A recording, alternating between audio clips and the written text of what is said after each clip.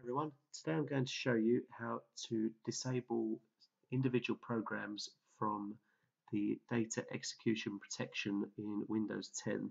Now this is quite useful as it means you do not have to turn off the DEP process as a whole on your machine, and you can just add programs to exclude from it. It's nice and easy to get to the option. Just hit the Windows icon, type in control panel, then go to System, Advanced System Settings, Advanced tab, Performance Settings, and there you'll see you've got DEP, Data Execution Prevention, so it's turned on by default.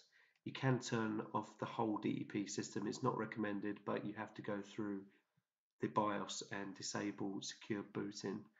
But in this case, just select the second option, turn on DEP for all programs, services except those selected, hit add and just browse to the executable. Hope this helps. If you need any more hints and tips, just follow our channel, Helpful IT. Thank you. Bye-bye.